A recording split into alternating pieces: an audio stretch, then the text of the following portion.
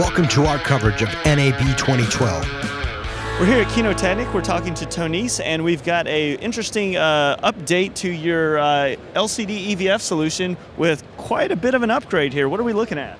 Yeah, this is at last our electronic viewfinder that we announced almost a year ago here at NAB.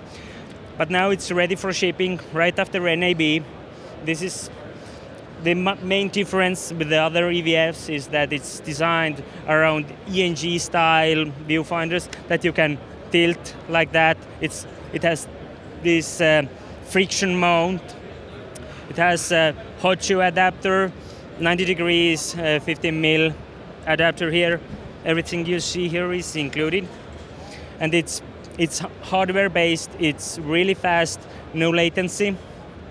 So tell me a little bit about, you were mentioning the power management that you've integrated here directly off the camera. So how's that work? Yeah, basically if your camera goes to sleep or if you turn off your camera, the viewfinder will go to sleep also. And after, let's say after 5 minutes, it will turn itself off. But if you turn on your camera, the viewfinder will wake up again. You can configure all the timings when it will go to sleep and things like that. Everything is configurable, but the power management is one of the unique features of this. Our coverage of NAB 2012 is brought to you by Kessler, innovative tools for filmmakers. Lettuce Direct. It's better with lettuce. LettuceDirect.com. Next Lights. Get lit. What about the, talk to me about some of the overlay modes and the abilities there. We have zebras, different types of zebras, midtones, shadows, of course for overexposure. Then we have peaking. You can change the intensity of the peaking. You can change the color of the peaking.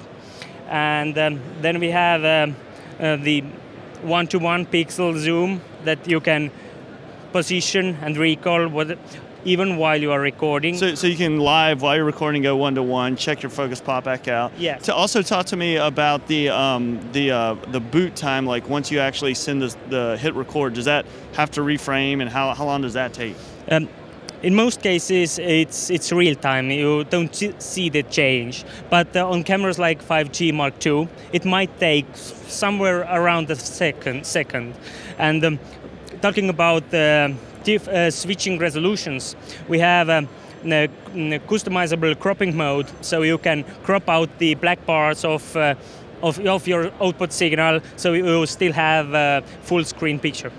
Now you also said you can swap out the achromat in here, and actually, it is a double-lensed achromat in here that has 4 stops of diopter adjustment, and then you can add on different kind of diopter correction lenses, so you can dial in or cater to whatever eyesight needed.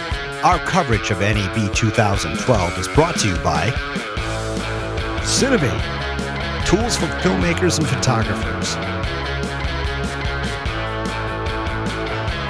Delaluz, apparel for filmmakers. Zeiss, we make it visible. I know you have an external power solution here that you can go to a DTAP or anything else, but how else is this? Can you power this? Yeah, right now it's powered with 4 AA batteries, and AA batteries will last anywhere from 4 hours to 6 hours. But because of the intelligent power management system, we estimate that it will last around 1 working day.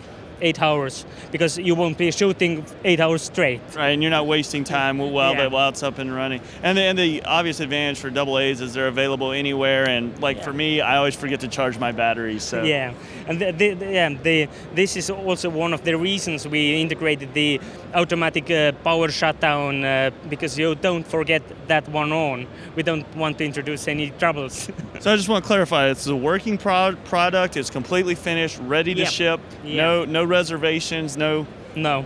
It will be shipping right after NAB. And where can people find out more information or place an order? Yeah, they can go to our website, that is kinotehnik.com.